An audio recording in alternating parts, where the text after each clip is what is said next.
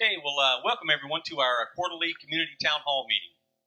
The last one we had about 3 months ago, so Garrison Commander is not here tonight, but our entire staff is here, so we'll conduct the town hall as normal. So if you have any questions at any time as we get toward the end, I would ask that it'll be an open forum.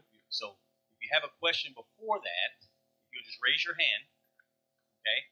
One of the soldiers will bring you a pencil and a piece of paper up there. And you can write your question down. We'll give it to the appropriate service provider up here. They'll try to answer it for you.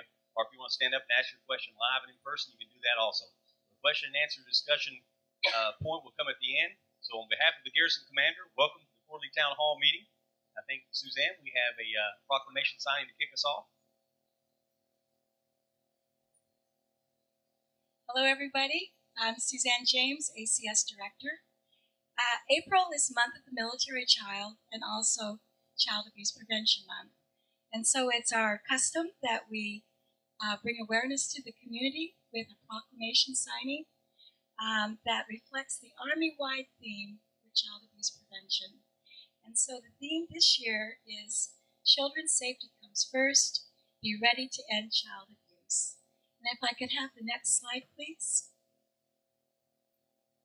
It shows the theme for this month. And again, in alignment with our readiness and resiliency focus, we ask the community to also be part of prevention and intervene and report. And please come to ACS for resources. We have a table that is just chock full of wonderful things that we would love you to take back to your offices, back to your work areas. Sprinkle these resources around to show what ACS can assist you with child abuse prevention. And so, sir, if you do the honors and sign our proclamation, children's safety comes first, be ready to end child abuse. Thank you, everybody.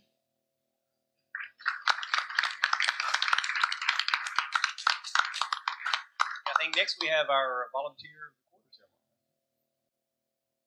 Good evening, everybody. Welcome and happy to see you here. As always, we have our volunteers of the quarter recognized at this town hall meeting, and we've got 5 very deserving honorees. Without further ado, we'll kick it off with the active duty soldier of the quarter. It's Captain Michael Dawson, 6th to the 52nd Air Missile Defense at Suwon Air Base.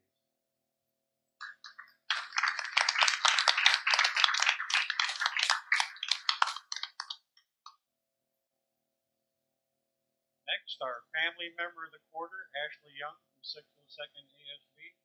She volunteers in several different agencies here at the Garrison, and it was stiff competition, but she ended up being the winner.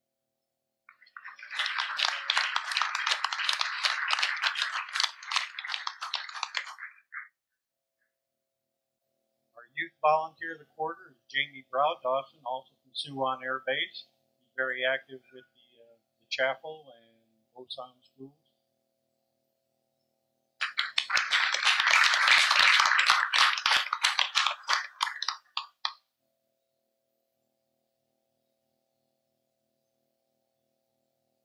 Next is Corporal Ji Young So, AJC U.S. Army Garrison Humphreys. He's a dedicated and very conscientious volunteer at the ACS headquarters with lunchtime learning with Katusas about Korea.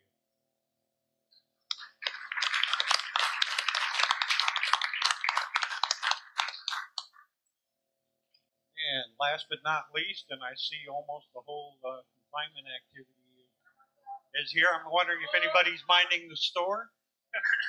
Captain Sonsini, Acting First Sergeant Freeman, and Guidon Bear. They are a unit volunteer of the quarter. It's partly based on hours, but it's also based on some other factors, size of the unit, different various volunteer activities. But we certainly appreciate their support.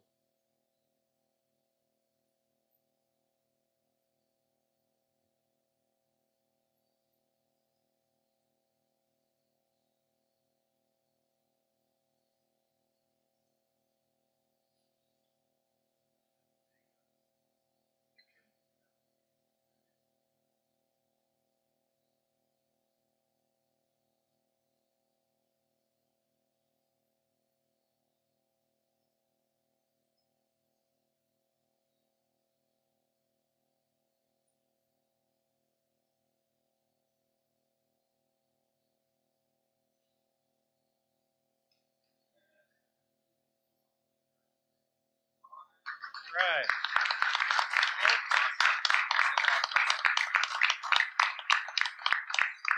Before I turn it over for follow on for the rest of the town hall, I was asked to just give a quick and dirty briefing, if you will. A couple of blurbs about what we call Operation Appreciation.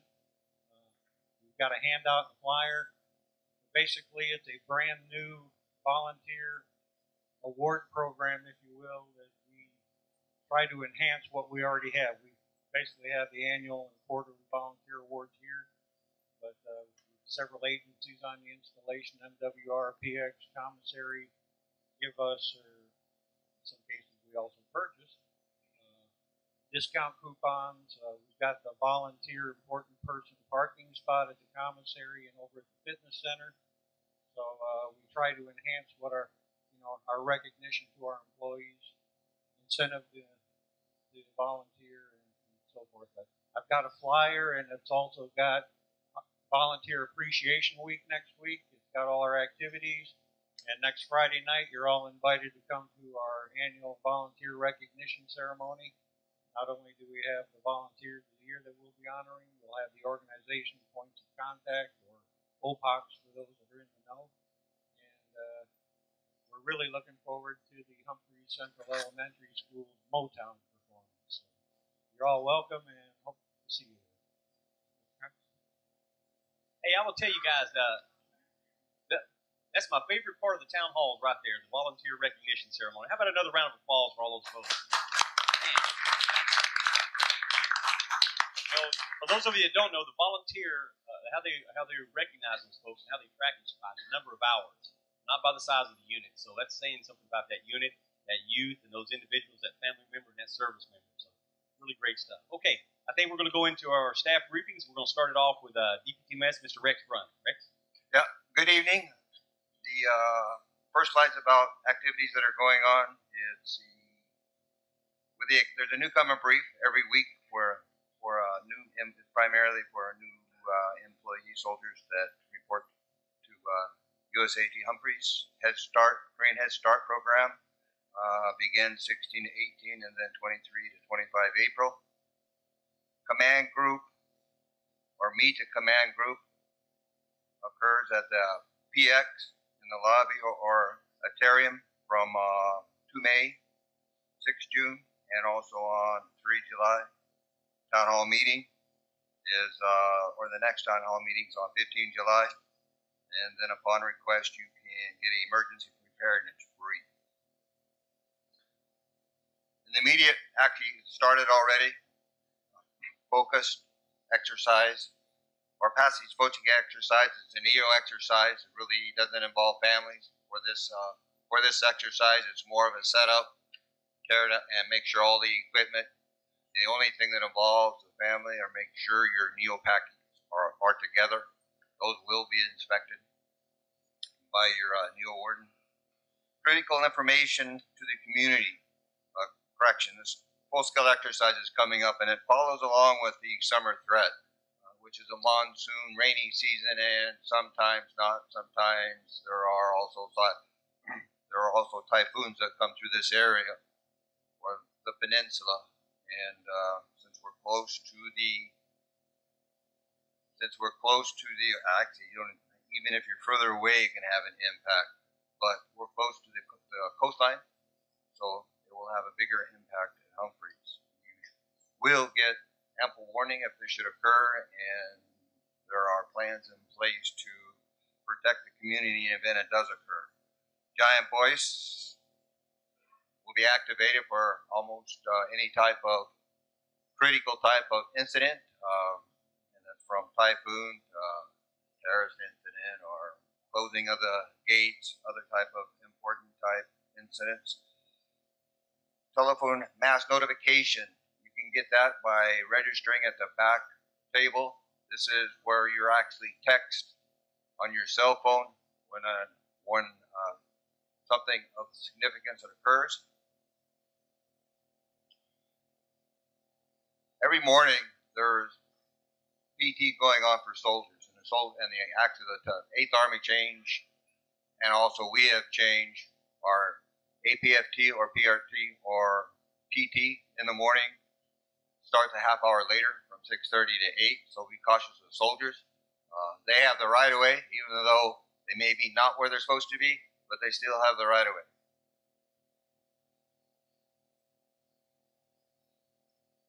The theater opens on the 16th, which is tomorrow. I visited there today. It's very nice. I think it's a great improvement.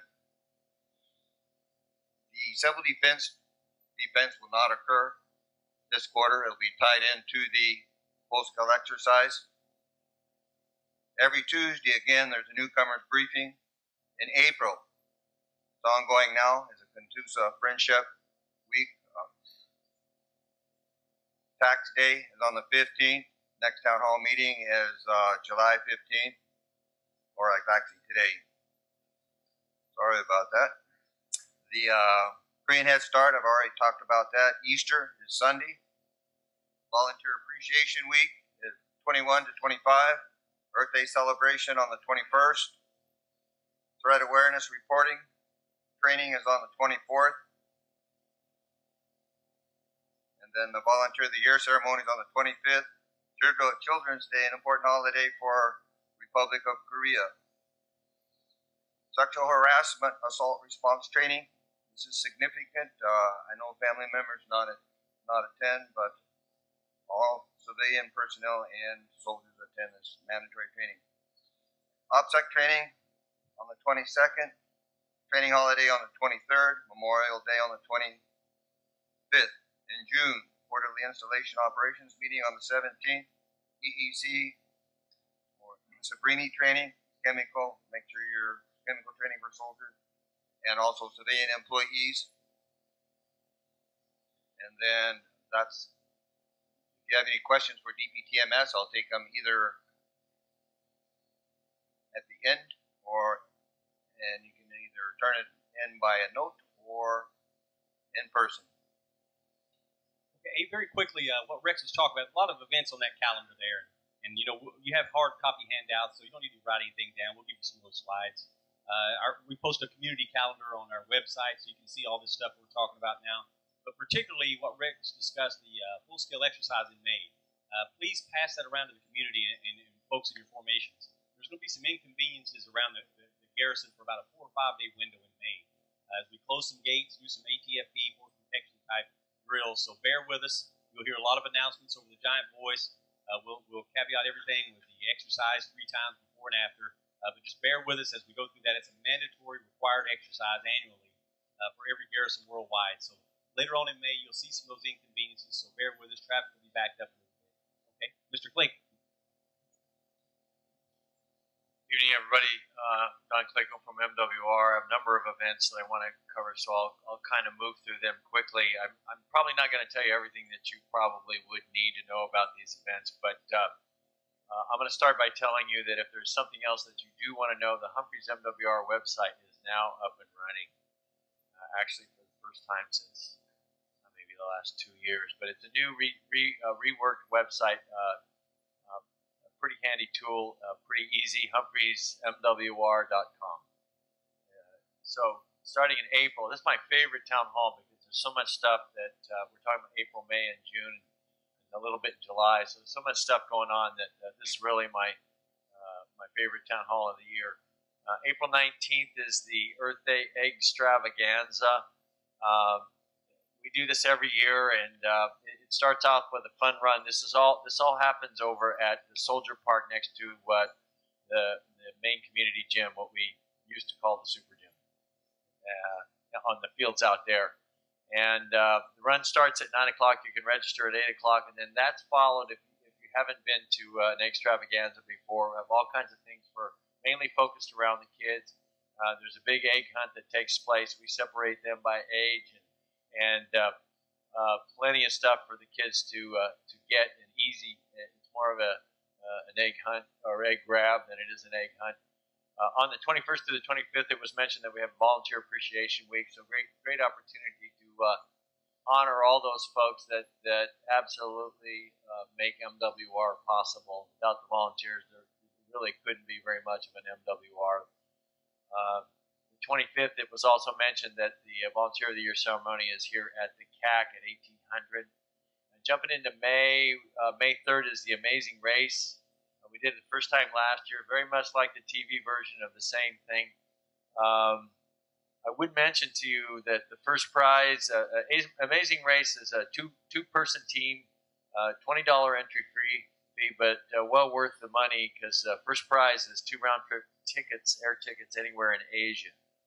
And the second prize is KTX round-trip tickets anywhere in Korea. You can sign up at Outdoor Rec or call 753-3013. They'll help you out. The 17th of May is Spring Fest. That's at Independence Park, the park over near the gate. That's an open to our Korean Friends event. Runs between 12 and 2200.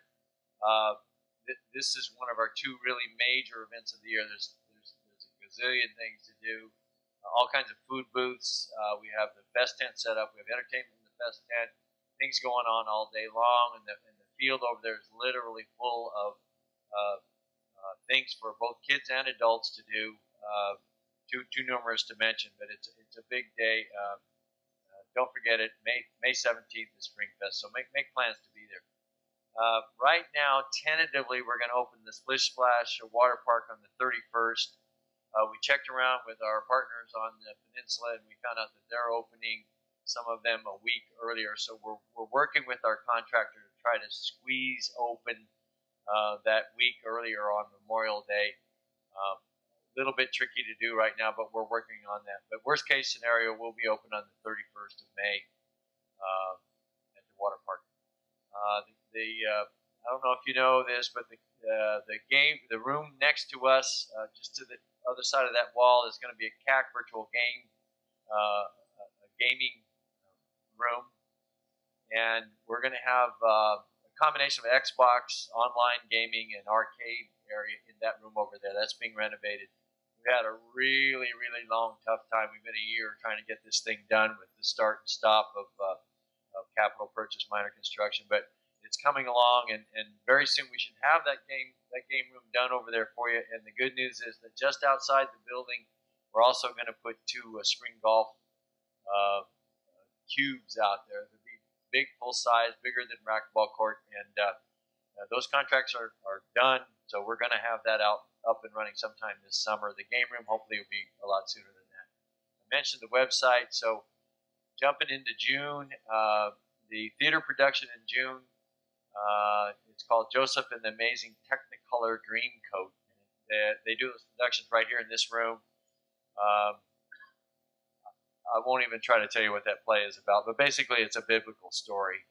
And the dates are 5 through 7 June and 13 and 14 June. So a 3-day weekend first, and then a 2-day weekend to follow. And it's $5 for adults, $3 for kids, and I've never had a bad report on any of the productions that those folks have done for us. 20 through the 22nd is the Boss Beach Blast, and contact your boss, folks, if you're interested in that. It's a big thing, 500 plus soldiers every year. 23 through 24, we'll follow on with the Beach Blast for the kids, the teens, called Summer Jam. And then the last event I want to mention to you is the 4th of July at Freedom Field over again by the Super Gym, and fireworks and the whole program will happen over there this year, just as it does every year. So that's all from MWR. Thanks.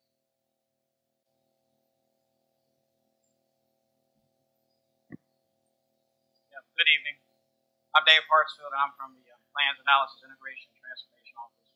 Our office does a lot of things for the Garrison Commander and the DGC, and part of that is help manage what's going on with transformation in Humphreys.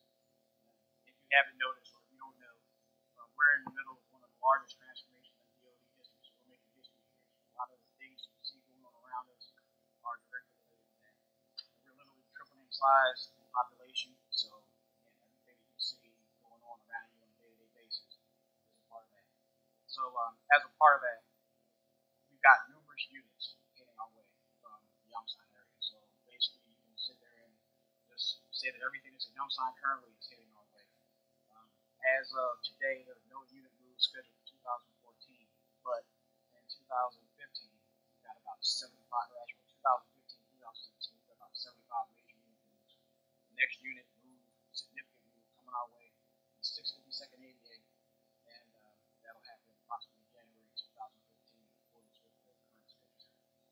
pretty sure you've seen all the construction going on around us.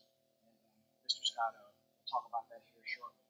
But along with that comes the requirement for a lot of what we call internal swing space moves, which will impact everybody here. But again, that's support transformation.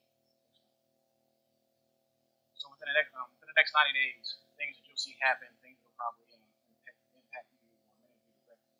In June 2014, Hazmart and DPW Environmental will move to building 1019 from their current location. July 2014, WIC, that impact a lot of family members, will move from their current location of 1137 to 577. Chaplain's office will move from building 1223 to 701. And with hand 701 to the first floor, 577. KSCs will move to building 1131 and 1019. And DPW building and grounds will move to building 612. Now, this list changes on a daily basis as updates go out. We'll make sure it gets out to the community. And if you have any questions, you can always call my office, 9754-6105.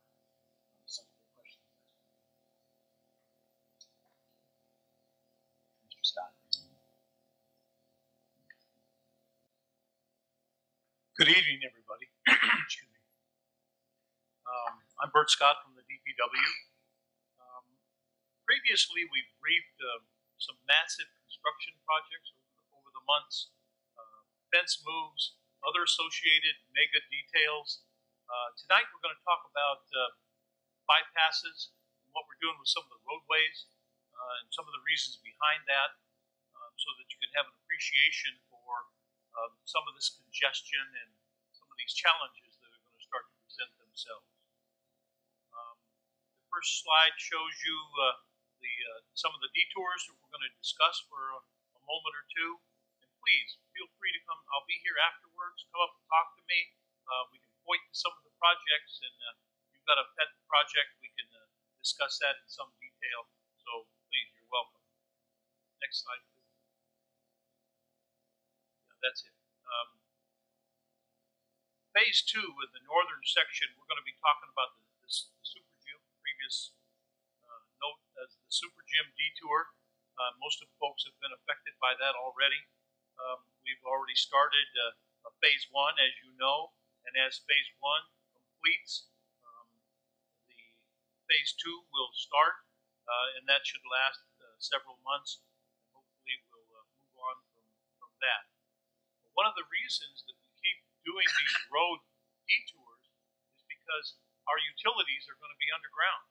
They're going to be in vaults and raceways and tracks, and so we're not going to have the power lines and the utility poles and all of that above ground.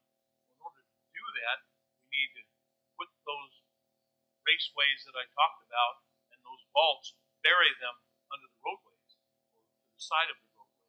You can't bury them under the buildings, so that's the reason we're going that direction. Next slide, please.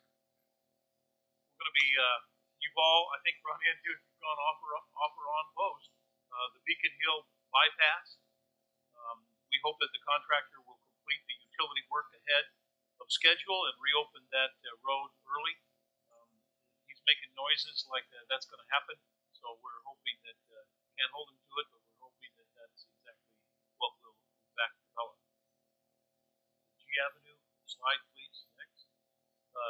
Scheduled to implement on 15 April today. Tax day, by the way. I hope you guys have gotten all your stuff mailed on. Traffic to this section of the airfield will have to use this bypass until Freedom Road North, the section in blue on the chart, is completed the end of July 14th. Next slide, please. The intersection near the 304 Signal Battalion motor pool and the road to the new barracks area, the bypass is required to complete, again, utility work in the vicinity of that intersection. Slide number 6, please. This chart shows the up-to-date the projects around the G Avenue family housing. You can see a number of projects listed there. The West Construction Gate, family housing, Child Development Center, Elementary School Dodds 040, that associated projects in that vicinity. The last slide shows us looking at the fourth quarter 2014. These will be projects on the installation. Those in the blue font, AFH, Army Family Housing, 020, unaccompanied enlisted housing, 080, and the Televideo Center have been bubbled out. What we do is we because of security, and safety, and congestion, and a number of other factors, we try to move much of the construction off of the compound. So we move the fence and let the construction happen so they don't have to go in and out of the DBID system and the gate. We don't have the security issue. We don't have the third country nationals and all of the issues associated with who came from what country and whether they're allowed on post or not. And then much construction is already, we haven't moved the fence, gained that land and surround it by our security fence, so we leave it outside the compound, perimeter fence that is. And those projects are shaded gray, have not yet started construction. So one of the things that I just kind of like to give you an appreciation for is they talked about we're building a new city, and we're tripling the area from around 1,200 acres to about 3,600 acres. We're more than tripling our square footage, 7 million square feet, 22 million square feet. We're going from 9,000 supported population to over 30,000. And what does this all cost? Well, we got about $4 billion worth of construction on the way, under construction right now. And how many projects does that equal? About 60, a little over, but about 60. Well, then the next 18 months, as projects get completed, we reach the construction completion date, and we move on. Other projects open up, begin, start. We'll have over 100 projects in 18 months, all working at the same time, to the tune of about $6 billion under construction all at one time. So a lot going on, a lot of activity.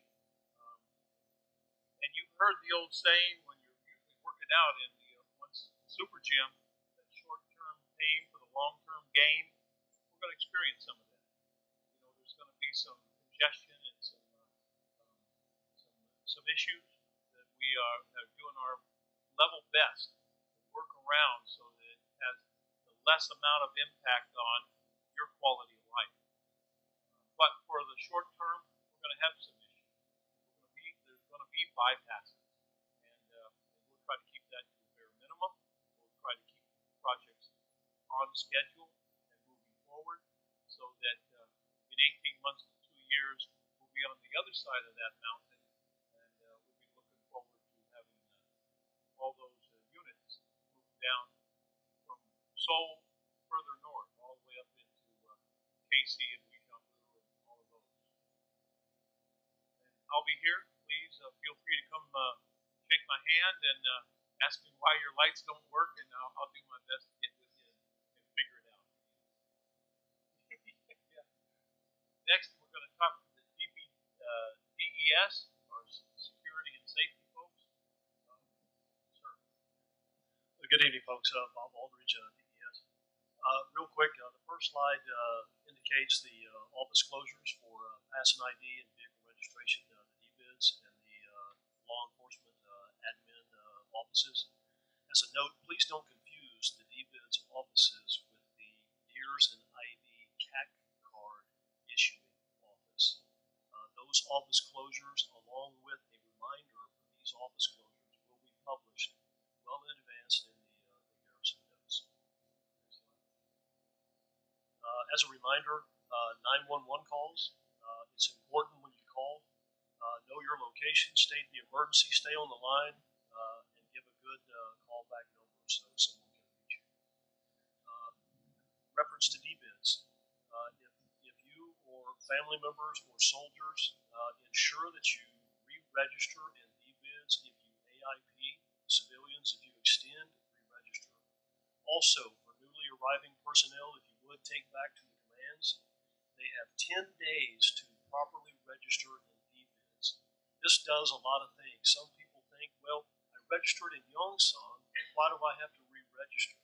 Well, when they register in Yongsan, all of the data information that we collect, unit, phone number, address, those type things, are not populated because 1RC does not know the unit of assignment with the individuals register in DBIDS. So it's imperative that we, law enforcement and fire and medical, have that information readily available in case we do need that. Next slide. Bicycle traffic laws. It's summertime. Lots of people are out on bicycles. Remember, when you're riding your bicycle, stay on the roadway. Do not get on the sidewalks unless it's a riding bicycle path. And I believe there's only one so far that goes around on Freedom Field. So remind your folks, wear the helmet, wear the vest, and stay on the roads. Also, with bicycle safety, it is imperative that they register their bicycle with the DBIDS Pass and ID office, one stop, building 544. You don't have to have your bicycle present to register it. Just fill out the form, bring the serial number with you, and a sticker will be given to you, and you put that on the lower right front fork. What happens if you don't register it? Well, if you go out, if you have a bicycle and you have not registered it, and you haven't looked at it in a while, if you go down and look at it, if it's locked up outside, if there's a shoe tag tied to that handlebar, chances are by Friday that bicycle is going to be gone. Because we do periodic bicycle roundups. What we do, if a bicycle is not registered, we'll tag it. Within 48 hours, the traffic section from law enforcement will go out and they will secure that bicycle. I remember seeing the other day someone reported lost or stolen bicycle. If that was your friend, tell them to call the MPs. It probably got picked up. If it did, they can come back and get it as long as they can identify it. Subject to your questions, I'll be followed by DHR Dave Satterfield. Good evening, everyone. Dave Satterfield, Deputy DHR. First slide here. The word of the day is ADPAS. As you can see, Army Disaster Personnel Accountability and Assessment System. There's a website that we've identified here so that you as a citizen, as a DA civilian, as a family member can go on and register on this system. And you say, sounds great, Dave, but what does that mean to me? Well, we have a full-scale exercise coming up. You've already heard the listen glimmer about that from DPTMS.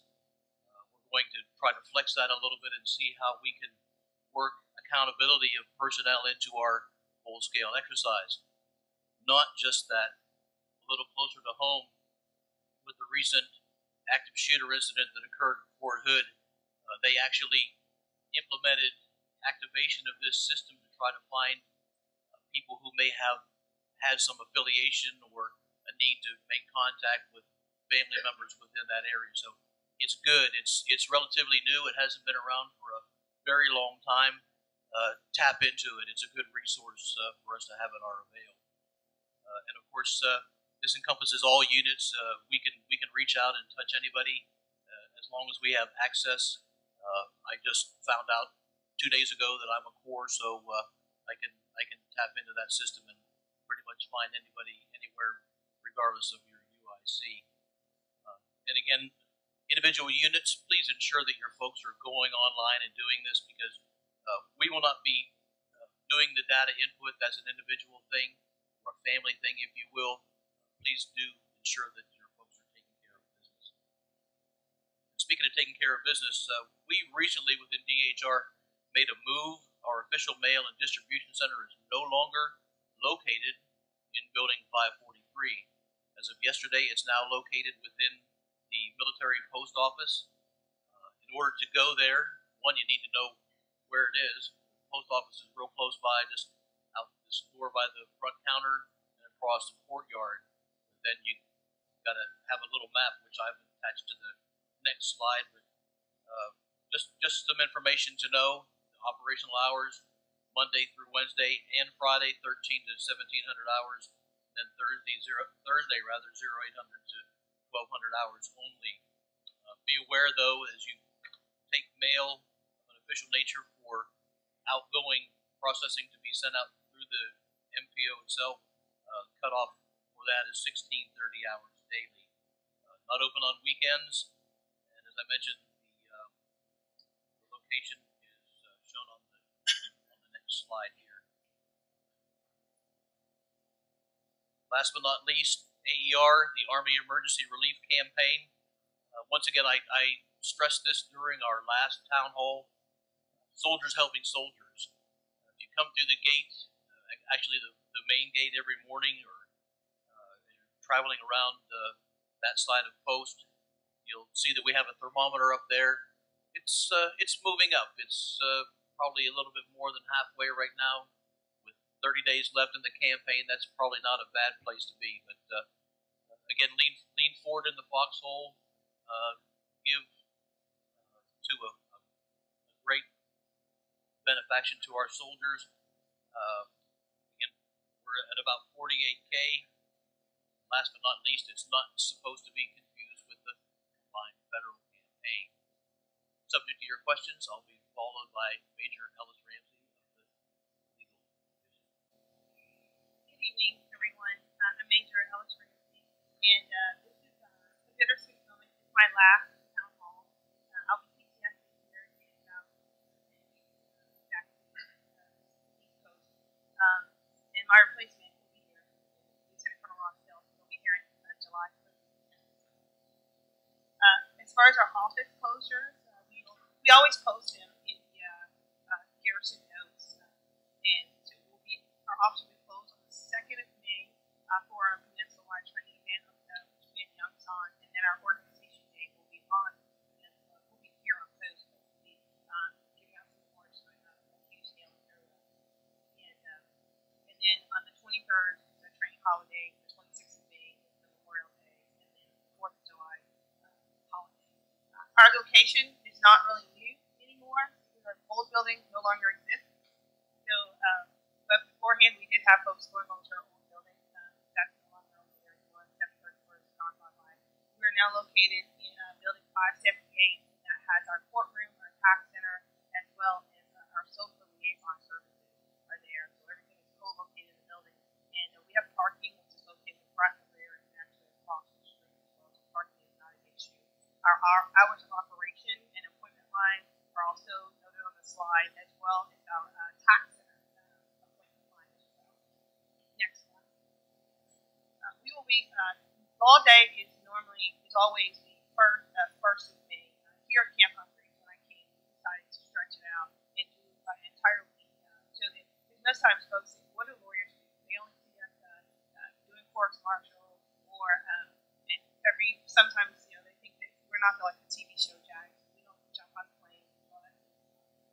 So what we try to do is get the community involved as well. And this year it's been no different. Our theme here is the American democracy and the rule of law. Why every vote matters.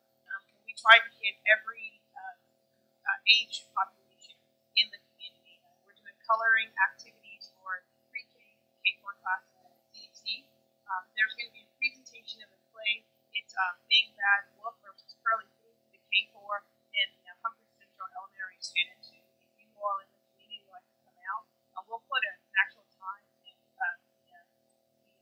Camp Humphreys Place Community Theater is now this year is going to actually play the roles for us. And we do it in our courtroom, the first one for the little kids at the CDC, and then we take them and we make them panel members, we explain the word of the day's deliberation, we take them into the deliberation room, and they actually vote. We usually have to vote a couple times. Somebody usually votes twice or 3 times. When we finally get it, we have a judge, and they actually hand the verdict to the judge, and they announce the guilt. It's actually a civil trial, so there's really nobody who goes to jail. And then we'll do a poster contest for the Humphreys Elementary School, and that's going to be, and it's really not just a poster, it's going to be different mediums of art, and so it's going to be kindergarten to 5th grade. There'll be prizes awarded first, second, and third for each grade level. And then for the middle school and the high school students, first, and second, and third place prizes for overall, and they're going to have an essay contest on the theme, and we're doing small group discussions on the theme with lawyers and therapists there's any organization that would like us to come out, it's just our opportunity to answer questions about what we do, what the rule of law is, and actually just to talk about both, because the theme this year is why every vote matters. So if you all have any questions regarding the law day, our point of contact is Captain Krug. That's Jonathan Krug. That's KRUG 753-805. And we'll be more than happy to assist. Next slide. This is our tax center slide. Today was we had type 2 schedules, and tomorrow we move into our final schedule, which is the 16th April to 14th June. We've had some amazing results this year. We've actually surpassed what we did at this time last year. We've done 1,143 federal returns, 393 state returns, for a total amount of refunds of $2,977,500. And amount fees saved for the taxpayer is $335,194. And this is a free service we offer it to invited contractors, DA civilians, and service members. And what's so easy, if you're dual military or if your spouse is coming to do the taxes, you walk into our tax center, which is located right on the first floor in our legal assistance. You can come over, get your special power of attorney, and then you can knock out your taxes. Just walk over to the right, and they'll square your way. They'll do the electronic filing. And I do have my awesome tax assistance coordinator, Miss Christine Hopkins. She can answer anything, anytime there's an issue that stops people. We found out that you can get moving expenses with that. So there's never an answer that she cannot find. She will find out anything. We are very fortunate to have her again this year. We have some outstanding soldiers that we have from borrowed military manpower that have served with us, and they're doing an outstanding job, as well as our civilian volunteers. We never thank them enough for all the time. Our tax center will be closed on the 18th of April, just to give them a breather since it's Good Friday and we just went through today, which is the 15th. So we no longer have the weekend hours starting on tomorrow, because most of the taxes that we've been doing, you find just a trend that we just don't have the number of clients that come on the weekend. Taxes are due on the 15th of April, and however, because you're OCONUS, you have until 15 June to actually file, but the interest accrues starting if you owe on the 16th of April. So you know that as well. If you have any other questions, please contact our tax center. They'll be at 753-5680. They'll be more than willing to get your appointment and answer your questions. Next slide. As I stated earlier, here are eligible clients and the required documents just to make your tax filing experience that much easier. If you have issues and you cannot file electronically, we do offer the paper filing option as well. So you come in, you get your taxes done, they'll print it out, and then you'll bring the documents. So these are all the required documents that you need in order to get things done. And if there's any issues with rejections, and Ms. Hopkins is our quality assurance individual, so she will make sure that she will follow up with you today to find out if there was some type of issue that caused the rejection. The types of returns that we process are 1040Ds and 1040s. Schedule C's, if you have a small business, and there's no depreciation. Your Schedule D, and then rental income. Just know that your depreciation has to be done prior to your appointment. If you are renting houses, we're all in the military. So my husband always says, I collect houses like people collect shoes. I just don't like to do that. But if it's a business that you have, so if you've got 6 or 7 houses out there, then we do reserve the right to, because we want to make sure that you're getting the best quality service. And if it's something that you see the actual certifications of our tax preparers, we do reserve the right to tell you, to let you know that we can't provide that service, but we will point you in the right direction. And also, just wanted to plug, we started, and this is our inaugural team for Moot Court, and that is an opportunity for young people, high school students, to come out and actually have a trial, and teaching them, how to be a prosecutor, a defense counsel, witnesses. We're have our judge for Korea, Colonel Wendy Dackins, who's actually going to judge the competition. And that's why Captain Arbaugh, who's my tactical IT, is not here this evening, is because she's actually doing some of the practicing with the team. So if you have this is our first inaugural team that we're actually putting on. If you have high schoolers that are interested in advocacy, getting out there, getting on your feet, then please contact Captain Kubisayak or my office or myself, and we'll be sure to get you all on the next rotation. It's something great to put on your high school application for college and things like that. We provide all the materials, all we need are willing, eager bodies. We have purchased all the materials from the EPA, and we're providing our own volunteer time. Subject to your questions, I have no. Okay. Hey, before we go to the chaplain, just a quick reminder: if you have a question, just raise your hand. We'll bring a card to you. You can ask your question live. We've got 3 questions so far. All came in via Facebook, so we are streaming live on Facebook. Again, just raise your hand. We'll bring a card and a pencil to you. Got one right over here. And they'll bring it to us. We'll try to answer it for you. This is your chance to hit the staff up. Hit them with some hard ones. Okay, Chaplain. Holy Week. I know you've got a lot of announcements. Next slide, please. Yes, good evening. I'm Chaplain Way, the Garrison Chaplain, and want to just highlight a few things that we're doing for you in your free exercise of religion and your spiritual fitness. Highlighted on the slide is Holy Week.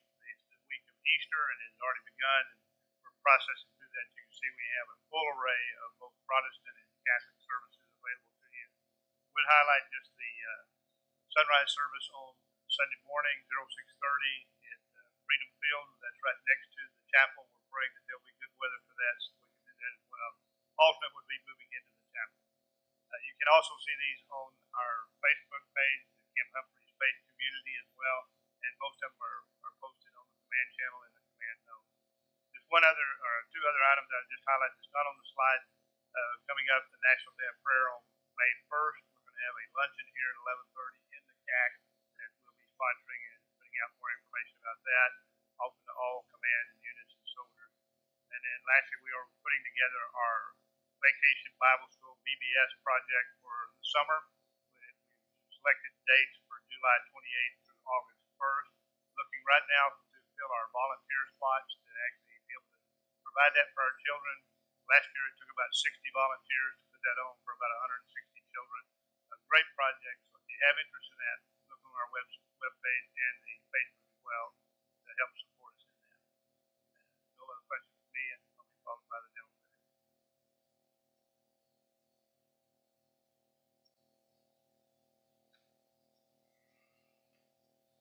Hello, my name is Colonel Lin. I'm Camp Humphreys Dental Clinic. My NCOS is right here, Staff Sergeant Muhammad. We're located in building 555, second floor of the health clinic. Our hours of operation is 07:36. Next slide. Type of service provides dental exams, cleaning, general dentistry, space and pediatric service for children from the age 0 to 12. Of course, the priority of care is always start with active duty, and then family members are referred to TRICARE, post-nation providers.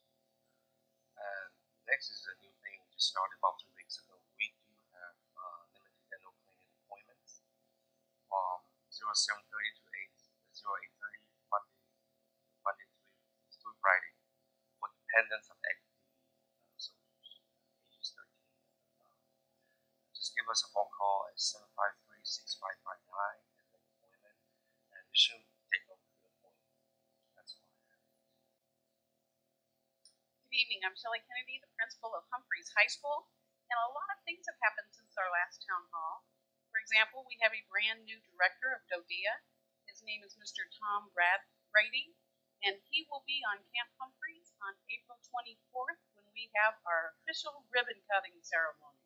So we're excited to have him here. The top DODEA officials for the Pacific will be here for this event. And so, Mr. Brady, we will send out emails to all parents for both the high school and the elementary school so that you'll know what time he will be here, because he is going to set up a forum for you to have a chance to meet with him. The activities that we had yesterday, we started our 4th quarter. It's hard to believe. We're already at 4th quarter. The year is going very quickly. Friday, we have parent-teacher conferences, and they will be set up in our gymnasium. Again, this is done for your convenience so that you can come in one fell swoop and see all your child's teachers. Report cards will be given out at that time. That's why we hope to get you there. So come, pick up your child's report card, and then those teachers will be right there for you to have conversations with them. So it's not an appointment. It's just a drop-in. Come on in. We'll take care of that. Also, anyone with outstanding re-registration has got to get that taken care of. So we'll try to get that all done at that same time. And then again, April 24th at 2 o'clock, we're going to have the ribbon cutting ceremony at our school. But graciously, the elementary school has decided to let you tour their facility as well. So from 1 to 2, people could go and tour our beautiful elementary facility and then come over to the high school auditorium at 2 o'clock, and we will have an official ribbon cutting ceremony to celebrate this great facility that we're working out of. And we have a special music performance that will happen, Far East Music. I'm not sure if you're aware, but our high school students all have some very great opportunities if they participate in sports and some of the academic programs.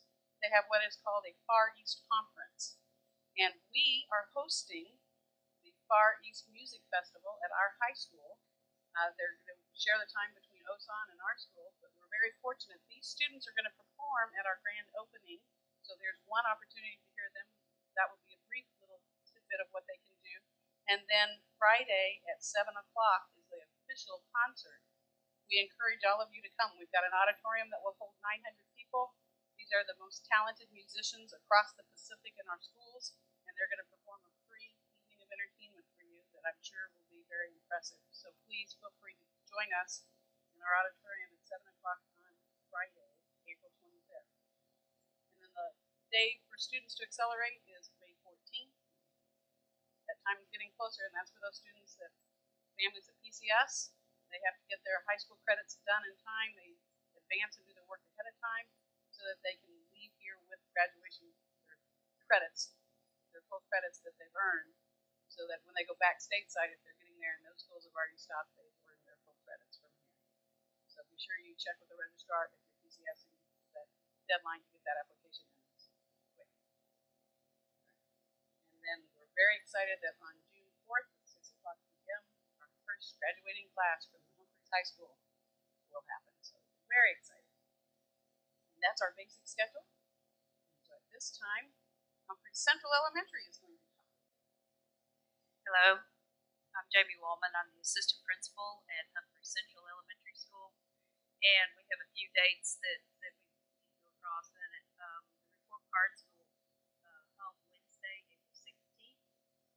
Kindergarten Roundup is going to be Friday, April 18th. And that's extremely important that we get everyone in that has incoming kindergartners. And throughout the summer, if anyone knows of any kindergartners, please have them head over to the school so we can get all of those students counted so we can start school with just the number of teachers we need for those kindergartners. And everybody else as well, but especially those kinders. We have parent conferences on Friday, April 18th. We have a SAC meeting on the 24th. Again, Mr. Brady will be here that day.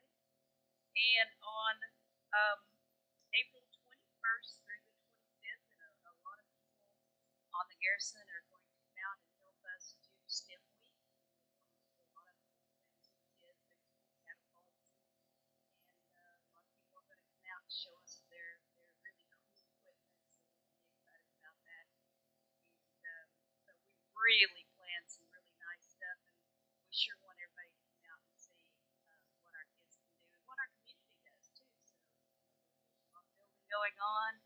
We'll get to experience all of that. That'll be a lot of fun. PTSO is April 30th in the cafeteria. That's about all we have. Hi, I'm Mr. Kimmerl from the commissary. I know that most of you have noticed that there's been some issues with yogurt. This actually started in February. We have an email here from DECA headquarters. This is not only Camp Humphreys, it's Pacific-wide. There's various issues. The largest impact was weather on the East Coast. most of this yogurt comes out of New Hampshire. They get slammed. It went on for a while. They did not ship. The problem being overseas, there's a 6-week lag time. If we order something today, we do not see the results of it for 6 weeks. Things come over by ship. It's very slow. So we do have some problems with it. We're hoping that within a couple of weeks everything will catch up. We will have a delivery on Thursday. I can't guarantee how much we will get. I've got my required delivery dates of all the stuff that was ordered. We are not getting everything that we ordered. They've been cutting it. Hopefully it will catch up. The same with the almond breeze milk. There's been various issues with that. One of the biggest issues right now on the milk is that WIC just authorized the almond breeze for the WIC participants. That impacted our ordering greatly in the amount on hand. It almost tripled the amount of sales. However, we do have quite a bit coming in. We've actually ordering 60 cases a week now. Then again, it takes 6 weeks from the time I put an order in to see the results. We're overseas. It's just a fact of life living here that we have to deal with. Hopefully you'll see more yogurt coming in. You'll see this the almond breeds and the organic milk improved here very soon. Keep in mind that our store is only 11,000 square feet sell space. Very limited amount of sell space for the amount of sales we do. We do over 1,200,000 every month. We're the third largest sales in Korea. We will probably exceed some of the other stores in the very near future. We do have a 40-foot reefer refrigerator unit that we just dropped out back. That is going to eliminate some of our issues with frozen product. We have more freezer space to be able to store it in. That should be up and running tomorrow. So hopefully some of the things we're attempting to do will help out. Some of the storage space for dry goods later this year, mid-year, the installation is giving us additional storage space that we will be able to bring additional items in and keep them here on the installation and not wait for the daily deliveries. We only get deliveries once a day right now. We are trying to increase that to 2. However, this is it's still going to be very difficult with the number of people we have coming into the installation based on the square footage we have. It's very difficult. Let me to your questions.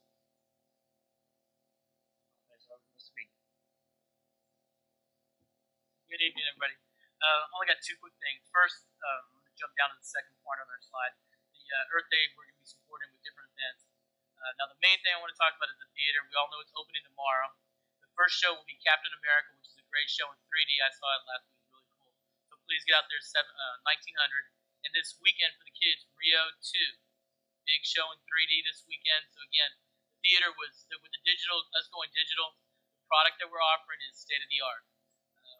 Before, I hate to say this, but I was embarrassed. But now that we've gone digital, quality is great. It's a great entertainment value for the family. So please get out and check it out and give it a shot because it is very, very good and again, the state of the art. That's all I have. Okay. Hey, thanks. Listen, I know we've inundated you guys with a lot of information. Just a reminder, we'll post all these slides on our website as well as any questions that are asked tonight. We'll post those answers on the website within 24 hours. So again, before we go any further, and I entertain, I've got 4 questions here. Again, it's open to the audience, or if we get any more on Facebook, Steve, please let me know. Before we go any further, thanks to the Exchange and thanks to DECA for providing the drinks, the pizza, and the snacks back there. Round of applause for those folks. Thanks a lot. Okay, very first question. I'll take this one, but Bert, I may need some help with this. I think I know the answer. We get asked this question quite a bit, mostly about folks arriving new within the first few months of arriving at Humphreys. This came in via Facebook. It says, does Camp Humphreys have a recycle program on base for units or individuals? Well, I can tell you we have a recycling contract. The dumpsters you see around the installation, we have a central contract where that contractor picks up all the trash. He takes it off the installation and he separates it by plastic, by metals, everything, and that's built into the contract, and they go out there and verify that periodically that he is doing that. That's why you don't have a lot of the recycle containers around the installation, because it would be a violation of the contract. Is that accurate, Bert? Okay, hopefully that answered the question for Rob on Facebook there. Okay, the next one. Food service workers at the PX food court have been told that the facility is exempt from the peninsula-wide AC heat control. They have tried to get the key for the control unit, but have been unsuccessful. And they were told to contact the garrison commander for the key. So, Steve, were you even aware of that one? Okay. Bert, if we could follow up on that one tomorrow. Let's see. I know it gets hot back there for folks working. I think that is an exempt facility for the AC air conditioning season. I think last year was probably okay, Bert, you can take that down. We'll look into it tomorrow. And I think schools and CDC are also exempt. It is almost air conditioning season. The next one for Dodds High School, actually probably this one came in Facebook. Why is the high school registrar, or probably, asking for the soldier, a copy of the soldier/sponsor's ORV or ERV to re-register their student? No other Dodds school asked for that. Why are they doing it? Shouldn't a copy of the orders reflecting command sponsorship and the current heroes of the sponsor be adequate? Okay, I'm happy to answer that because they're talking about my registrar who is following the rules to the letter. They received new training this year, and this is a new DODEA policy for us that we have to do that because we've all asked that same question. It seems redundant, but the fact is we have to ask for the most current record and put that in, and that is to just check eligibility, make sure students are registered. You know, we have to have a complete file. All schools should be following that policy. For ORVs and ERVs. Yes. Okay, I guess it goes on. There's an entire paragraph here. But if that person wants to call the school tomorrow, we can help him with that and address those issues. And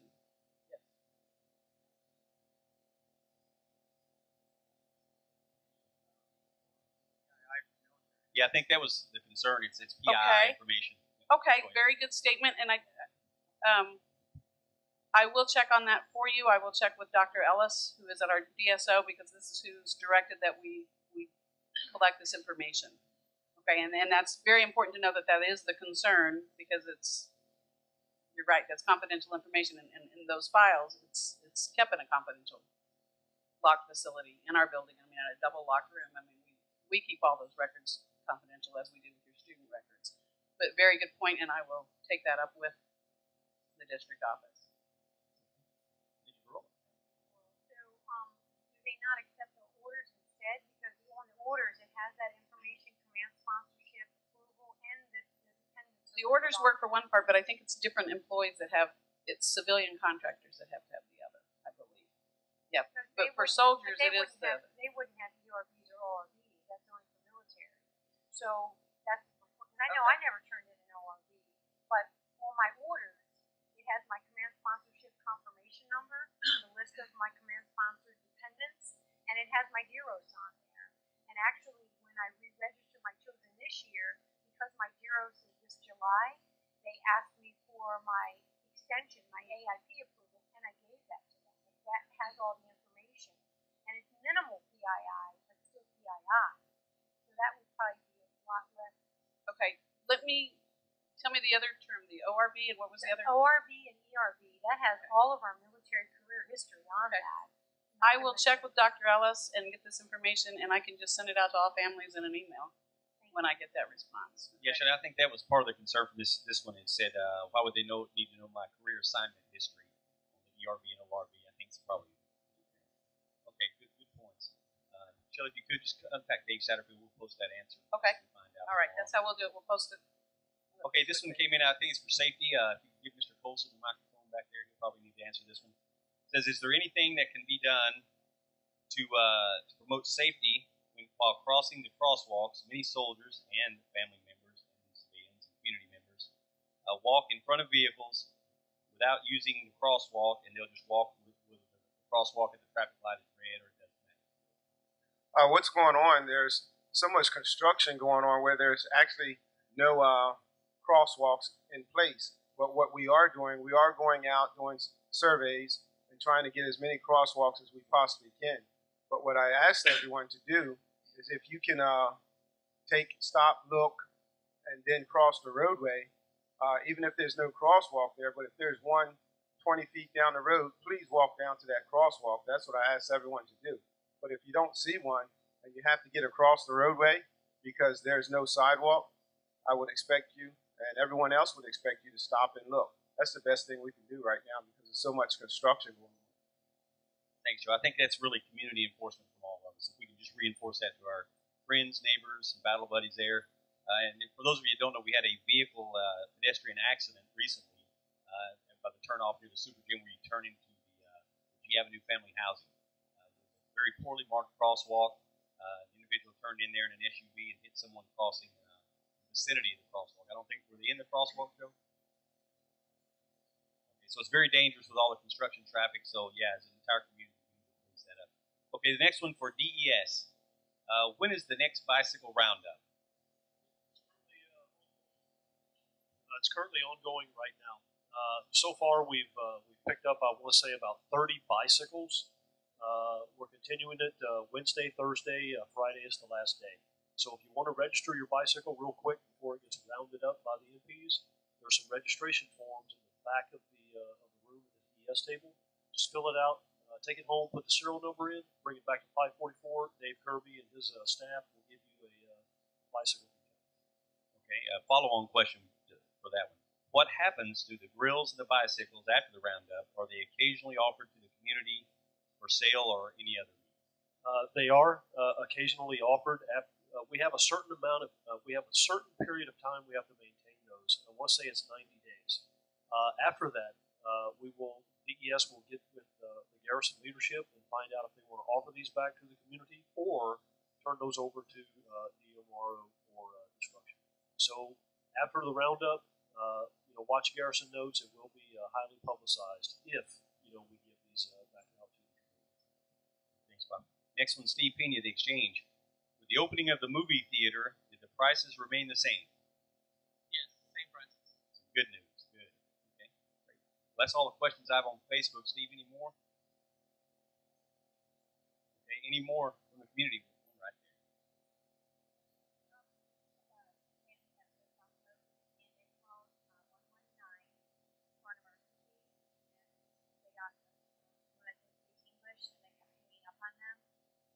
Fire. They were able to get the fire out, but she is freaked out about living on post now. And this is the second incident I've heard where they've called 119 and just get they hung up on. And they're in a tense situation and don't know what to do. Sure. Bob, you want to handle that one? Yeah. I'm sorry they experienced that. Normally, when they call the 119 and they're speaking English, and of course you have Korean National on the other end, they will put that person on hold and transfer them automatically to USAG Humphreys. That is what they're supposed to do. We know. For 2 on that. What I can do is get with Matt Spritzer, our fire chief, and have him make contact with the emergency service providers in Piontek City and Anjangri local area, and we will fix the issue.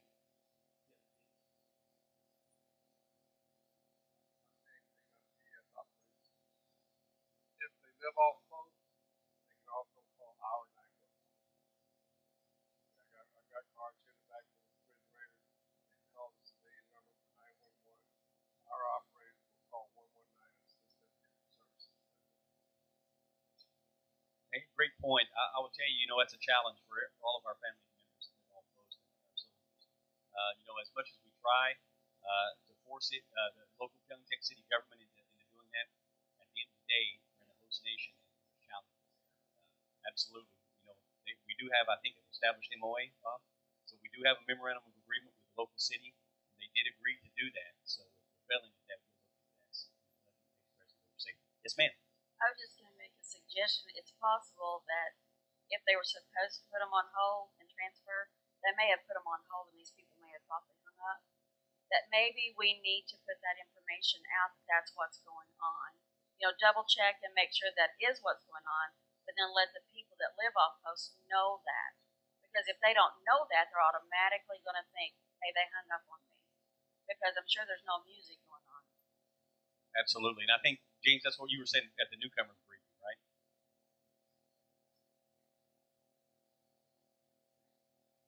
And we advise them to go ahead and call us and let us translate for them on what we're doing.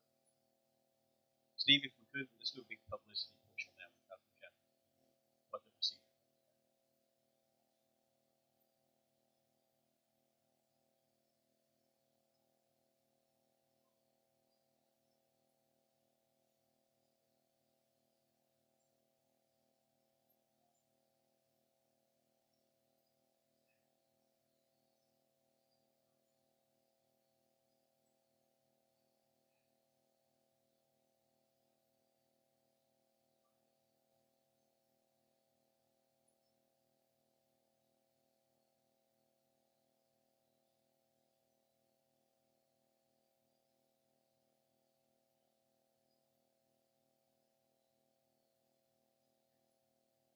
Great point. Okay, and the entire staff will stick around for a couple of minutes after this if you want to talk privately. Any other questions? Yes, ma'am. That's all right. I'm not sure if it's directed to you, but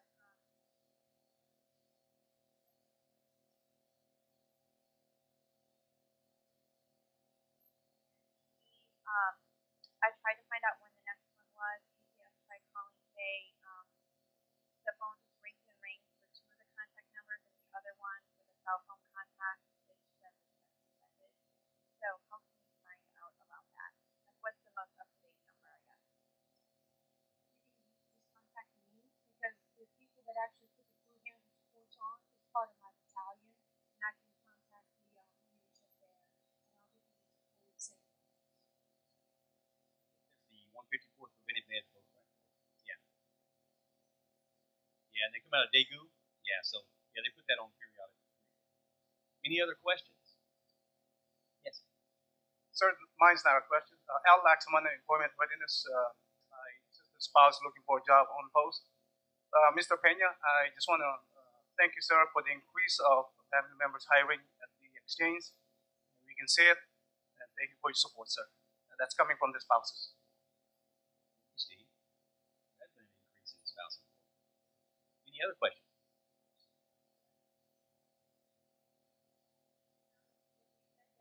Also on our Facebook, as we have jobs that are available at the clinic, I have now been posting those job openings on the clinic.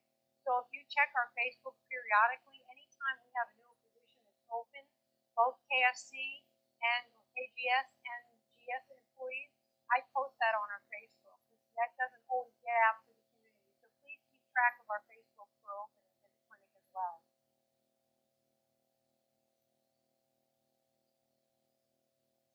Okay. Any other comments or questions? Last call, anything on Facebook? Thank you, everyone, for coming out. Our next town hall meeting, Community Town Hall, 15 July 2014. Hope to see you all there. Thanks to all the service providers. They'll stick around for a few minutes. Come on up and ask them some hard questions. Thanks.